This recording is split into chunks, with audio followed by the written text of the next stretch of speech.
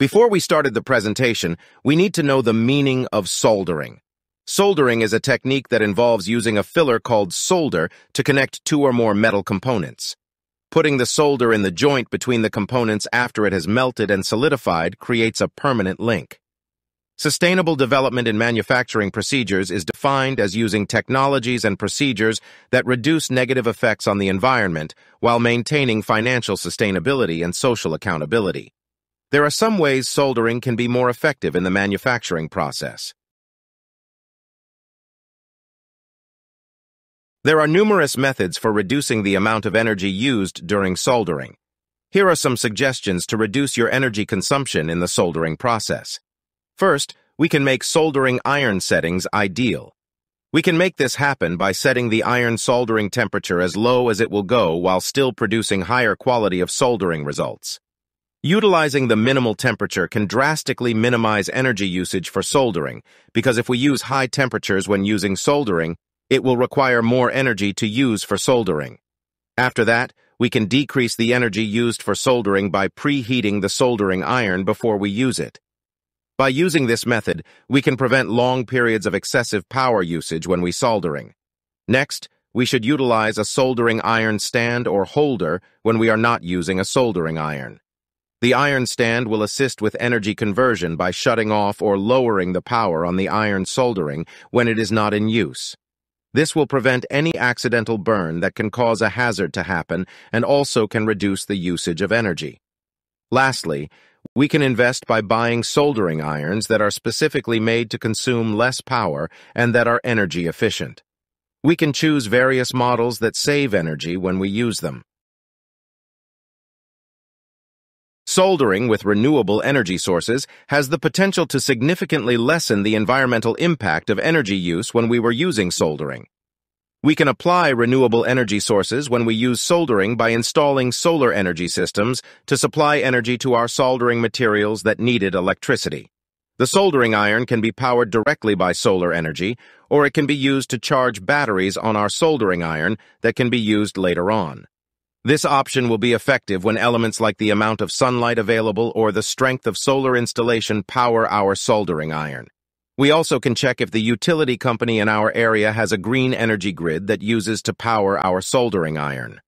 By using a green energy grid, we will accidentally promote the usage of renewable energy that powers our soldering iron. Lastly, we can consider buying renewable energy credits, RECs, if we think that the energy that has been used is not practical. This also will promote the usage of renewable energy on soldering while reducing our electric usage on soldering. Soldering waste reduction techniques can reduce negative environmental effects and increase sustainability. We can use just enough solder at each joint. If we use too much solder on a joint, this will make a waste of material that used to solder. Next, we also can use lead solder free in our soldering. Lead-free solder is easy to recycle and is more beneficial in terms of environmentally. We can also recycle solder and solder waste by gathering it in one place. There are many programs that are offered by manufacturers to recycle the solders. We just need to make sure that the recycled solder is of a quality that will allow it to be used again in the soldering process. Lastly, we can train soldering technicians in education on waste reduction of soldering techniques. We can encourage people to understand the value of waste reduction on solder, proper soldering methods, and others. Soldering also can have a smaller negative environmental impact if green chemistry principles are applied. We can choose lead-free solder or other solder that has less impact on the environment. Lead-free solder also is less hazardous and simpler to recycle. Next, we also can reduce or do away with dangerous compounds during the soldering process. These alternatives are less detrimental to the environment and also to human health. After that, in soldering, the right flux application is essential. We can optimize the way to apply the flux by controlling the amount of flux that needs to be used. Lastly, we can utilize energy-efficient soldering tools and optimize soldering iron settings that will help in using less energy while soldering. It also has an impact on the environment, also cost-effective. Soldering can help lessen the process's negative effects on the environment by using sustainable materials. First, we can use solder that is lead-free because it is easy to recycle and safer to use in the soldering process. We also can choose to use biodegradable masks instead of traditional solder masks. By using this, we can reduce their negative effects on the environment, and also they can be decomposed quickly after they have been used. Next, we can implement appropriate soldering material waste management procedures. To ensure this, we can collaborate with recycling businesses or facilities that specialized in recycling solders. Lastly, we can examine the entire environmental impact of soldering materials by performing a life cycle assessment, LCA. This examination will look at how the materials affect the environment from the extraction of raw materials to the disposal of the material. We can make sure that materials and choices and areas to improve based on the LCA results that we made. The effectiveness and productivity of the soldering process can be significantly improved by designing items that can be used to solder. In order to apply this method when we solder, we can organize the circuit board's components so that soldering can be done with ease. We also can avoid crowding that might disrupt the soldering operation, and we also need to leave some space between the solder for the iron tip soldering to reach with ease. Next, in order to avoid thermal damage during solder, we need to manage thermal when we design a product. In order to do that, we can make sure that heat-sensitive components have enough space between them and have heat dissipation routes around them. We can achieve this by designing heat sinks to achieve the best heat distribution. After that, wherever solders need to be applied, we can include the solder mask or solder window when we soldering a material. As a result of this, the solder that we have applied may be placed precisely, and solder bridges are less likely to form and also protect the surrounding area from surplus flux residue. Finally, in order to make soldering easier, use the right pad and trace designs in soldering a material. Design pads and traces for surface mount components that have enough surface area are good solder retention. We also can use larger pads to facilitate soldering and enhance solder bond quality in soldering. Investing in staff soldering training is an essential step to guaranteeing excellent work, effectiveness, and safety. First, we can start by offering the employee thorough instructions on the fundamentals of soldering. This will include solder kinds, fluxes, teaching on how to use a soldering iron and soldering joints that were made. They also can practice safe soldering procedures when they were using iron solder. Next, the employer also can provide advanced soldering skills and cover more sophisticated soldering methods. With this plan, they can learn on improving their soldering skills, involves in specialized soldering applications. They also can learn on repairing and reworks the iron solder. After that, the employer should ensure that their employee receives proper safety training. Employees can learn how to maintain and use every soldering material. This will include controlling temperature regulation, and they also can learn how to fix typical soldering equipment problem. Lastly, they can ensure the quality control procedure and inspection on soldering is in good condition. They can learn on how to spot typical soldering flaws such as solder bridge, chili joints, and others.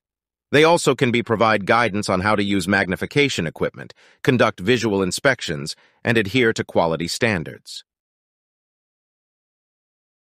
Life Cycle Assessment, LCA, is a thorough methodology used to evaluate a product's or process's environmental impact throughout the course of its full life cycle, from the extraction of raw materials to disposal.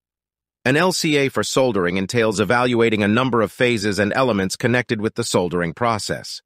First, the employer can set a clear goal and scope specification of the soldering LCA to the employees. With this, they can learn on finding the functional items that can represent the output or objective of the soldering process. They also can establish the system boundaries and others during the soldering process. After that, employees can gather information about the inputs, raw material and others, outputs and other processes that are involved. This also includes compiling data on solder alloys, fluxes, energy usage, and other pertinent factors. Next, the data that has been gathered from the inventory. In order to do this, the effects must be categorized according to different environmental variables, such as energy use, greenhouse gas emission, and others. Employees also can measure and analyze the importance of these environmental impacts on soldering processes. Lastly, they can determine the chances to enhance soldering's environmental performance based on the LCA data. This also entails improving energy efficiency, cutting down on material waste, and switching to fluxes or solder alloys that have less of an impact on the environment during the soldering process. Recyclability in soldering refers to the capacity to salvage and repurpose soldering components, materials, and waste products after they have served their purpose. Reduce waste, conserve resources, and lessen the environmental impact of the soldering process by implementing recyclability practices. First, we can select recyclable solder alloys for soldering projects. Lead-free solders, including tin copper, are frequently used in the soldering process because they can be recycled more easily than lead-based solder. Also, when we need to create new solder material, we can separate the solder, purify it, and reprocess it before we can use it again. Next, we can use soldering techniques known as closed-loop systems to collect and reuse the byproduct solder. We also can gather solder dross, extra solder, and other soldering items that are not being used to be recycled and reused again in future. After that, we can manage and recycle the flux waste properly. By removing impurities using procedures like filtering, distillation, or chemical treatment, and the fluxes can be recovered and reused again. As a result, we can lessen the waste that has been produced and fewer fresh fluxes that are being consumed. Lastly, they can also investigate the possibilities for recycling and recovering parts. They can salvage parts and recover them back the components for later use when items on the circuit board are at the end of their lives. This will lessen the need for new parts and cut down on electronics waste when using soldering machines. In conclusion, for the benefit of our generation, we need to ensure that products that are being created from soldering processes must be sustainable as possible. This is because the manufacturing sector has a substantial negative influence on the environment and society. Manufacturers can lessen resource depletion, cut waste production, reduce pollution, and enhance community well-being by incorporating sustainability concepts. By implementing sustainability in manufacturing, we can achieve several advantages from it, such as improved efficiency, conserves resources, and reduces operating costs. Support from the government in the form of laws, rules, and incentives is essential for advancing sustainable manufacturing. This law can be implemented to make sure that manufacturers are compliant and responsible for their company. The government also can make investments in the development of cleaner technology for manufacturers.